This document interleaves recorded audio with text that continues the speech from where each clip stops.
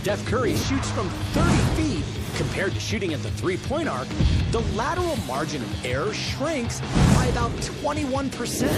In fact, at that distance, if his release is off left or right by just 1/8 of an inch, about the thickness of a car key, he misses the center of the hoop by nearly a foot.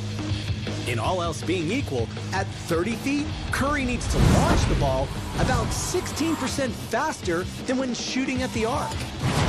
Now, compared to a mid-range shot, to generate more power from long range, the typical NBA player will increase knee flexion at push-off by about 25 degrees. While this increases power, it can interfere with the shot. They do have a timeout. Decide not to use it. Curry, way downtown. Bang! Bang! Oh, what a shot from Curry! With 0.6 of a second remaining!